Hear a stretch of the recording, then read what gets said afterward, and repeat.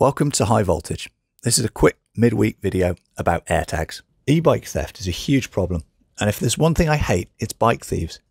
For folks running either our BBSHD upgrade kit or the one from Electron Cycles though, there is a sneaky trick you can do with Apple AirTags. There are a few caveats though, which I will explain. So the idea is that you put the tag inside of the cover plate that replaces the stock controller. To stop vibration and hold it in place, you can use some sticky foam.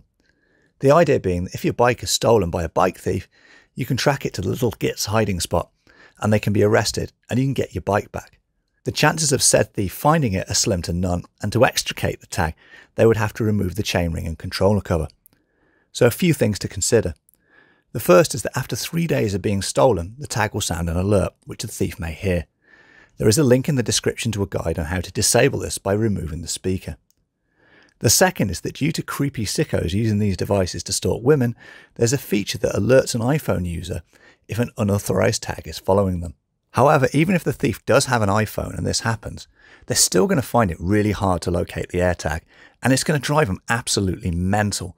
And I can well imagine going absolutely crazy with fear, searching for the tag in their stash of ill-gotten gains in a panic while waiting for the police to show up.